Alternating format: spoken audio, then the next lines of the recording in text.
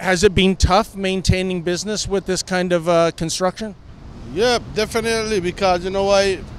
They take away the biggest parking lot, and customer can't get no parking. Every time they park, the ticket man come and ticket the people them, so it's like they not feel comfortable coming around no more. You know what I mean? Oh, you mean so the city, to add insult to injury, they've got the Green Hornets out giving parking tickets to people that want to patronize you? Right now, they kind of quiet down still with the ticket because they realize most of the business are closed. You know what I mean? So.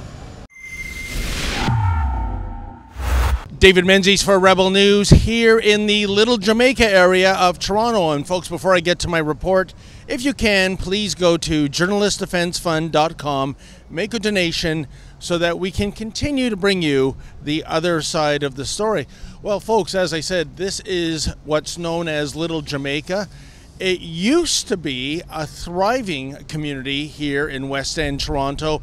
Once upon a time, you'd come by and you'd see jerk chicken being cooked on the sidewalks. You'd hear the rhythm of calypso and reggae music, but there's not a whole lot of that anymore. Thanks primarily to two things that have really taken a toll on this community. One is this construction project for the Eglinton LRT, the light rail transit. If you can imagine, folks, this is what this street, Eglinton Avenue West, has looked like since 2011. The project was supposed to have been completed already. Now they're saying it might be finished in 2022. And then, of course, there was the Wuhan virus pandemic. And this 1-2 punch to the gut has taken an enormous toll on Little Jamaica.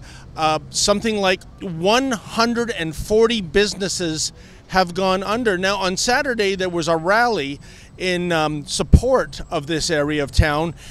It went ugly when someone who was not connected with the rally jumped on a car. He had to be tasered and later subdued by police. A little bit of a melee broke out. 7 officers had to be treated in hospital.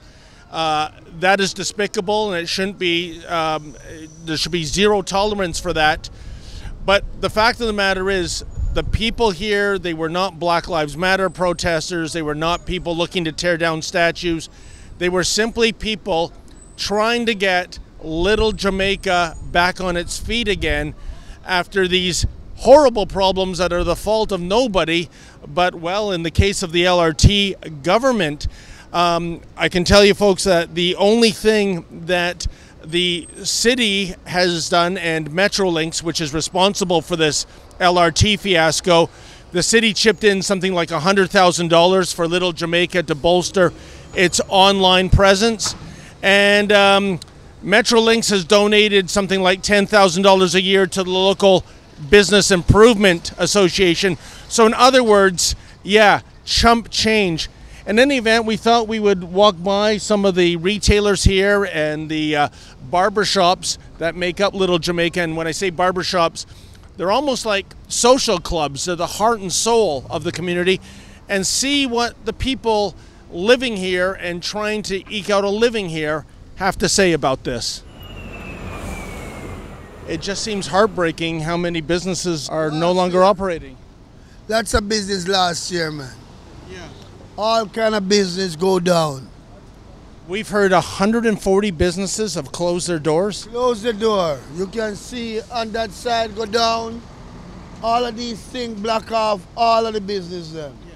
Now, there was a big rally on Saturday night in support of the community. I mean, somebody not associated with the rally got violent, but... Well, a young man, him have mental issue. Yes. And he jump on a car and destroy the whole thing.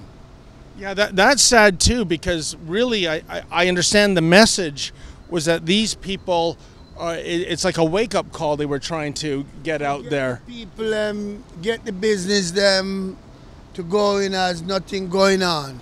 But some bad thugs, kind of mental. Has it been tough maintaining business with this kind of construction?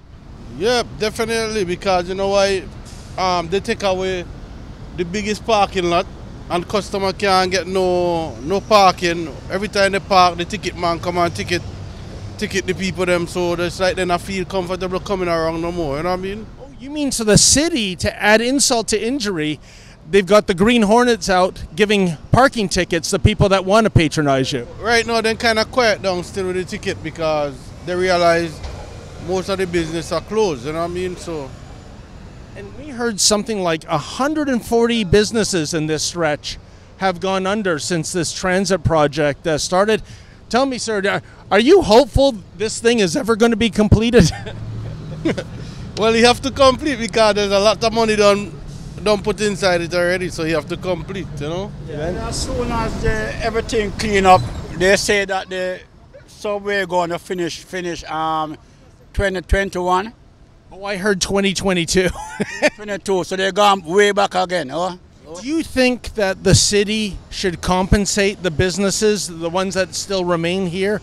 Because this construction project, this Wuhan virus pandemic, it's not their fault that they had to endure this. No, it's not their fault, no. No, the pandemic and stuff like that is not their fault. When we reached out to Metrolinx, the entity that is responsible for the Eglinton LRT, this is what they had to say. Metrolinx understands that construction of the Eglinton Crosstown LRT project has an impact on people traveling along Eglinton Avenue, vehicles, transit users, pedestrians, cyclists, adjacent residential neighborhoods, and on the businesses, and most especially the small local shops who may have already been living through difficult times. We also understand that this construction has impacted neighborhoods differently along the corridor. This includes Little Jamaica. Construction of the Eglinton Crosstown LRT, combined with other factors such as future development and the COVID-19 pandemic, have intensified these impacts. Metrolinx continues to work closely with the BIAs, local neighborhood groups, and the City of Toronto to understand how we can work together to provide real solutions.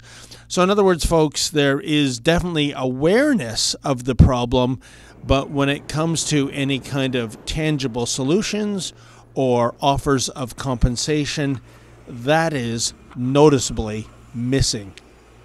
Well, as you can see, folks, here in Little Jamaica, it is a situation abnormal, as has been the case for so many years. And, you know, we just saw a poster for the Rally for Change. That was the rally that was here on Saturday. And here are some of the demands. One was to officially rename this area as Little Jamaica or Little Caribbean, implement beautification projects to highlight Little Jamaica's heritage, and also under the topic of financial assistance, the group is seeking rental assistance and a moratorium on commercial evictions extended for the duration of construction. And you know what, folks? I don't think those are outrageous demands. This is a community that has been devastated, as far as I can tell, by bureaucratic incompetence in terms of getting a project done, and of course something the entire planet is struggling with, the Wuhan virus out of China. So I think it's only fair that the city take heed of these demands and try to make life here in Little Jamaica a little more palatable, at least for those merchants that still remain. For Rebel News, I'm David the Menzoid Menzies. Hey folks, if you can, please go to journalistdefensefund.com, make a donation so that we can continue to bring you the other side of the story.